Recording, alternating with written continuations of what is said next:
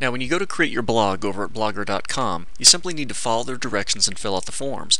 And all kinds of people make blogs of all kinds of skill levels, so they make the form pretty easy to follow. You don't have to be a tech expert to do this. First, you need to create a username and an account over at Blogger. Now, if you already have a Google account, like a Gmail account, you should be able to log in using that same information because Google owns Blogger. But if you haven't, this would be a good place to start. So you have to create a username, and of course your username, like everything else, must be unique. No two people can have the same username. And you have to create a password and type it twice. Then what name do you want to display at your blog? You can use your normal name here, and that's fine. And there's options later so you can keep that from showing up. And put in your username once and then twice, and then put a display name, and you can use your name here. And then you put in your email address, and you can use your school email address. That would be fine.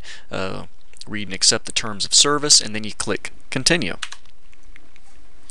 Now you're going to get to some specifics about your blog itself. You need to give your blog a title, and give your blog title something specific, at least as specific as you can, to the topic that the blog is about. So if your blog is for some CIS material for a class, then go ahead and call it that. Whatever the class is, journal or something like that. If the blog is personal in nature, then you could give it a different name.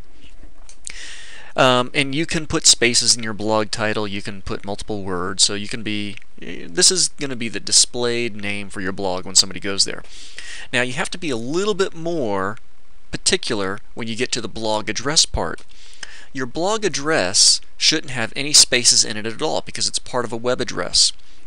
So http:// whatever you want to call it .blogspot.com will be the URL for your blog, and that's an important one. So give your blog a URL.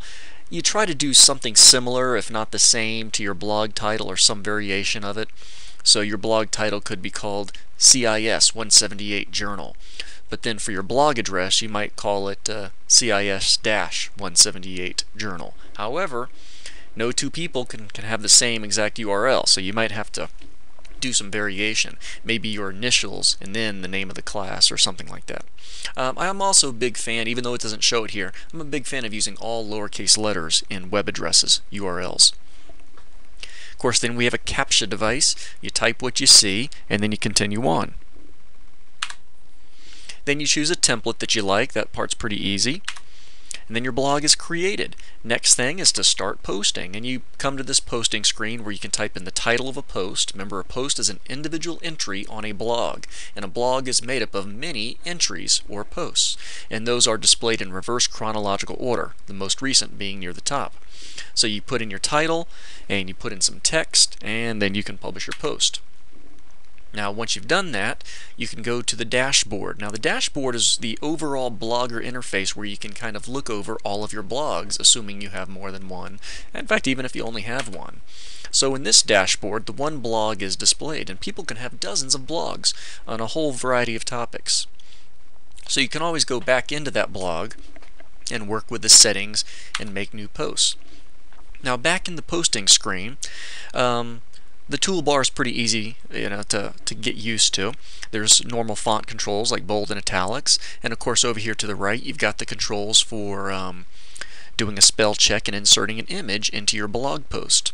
Notice we're in compose mode. If we went into edit HTML mode, and you're familiar with HTML code, you even have even more control over the way that your blog posts work. And that's been successful and published.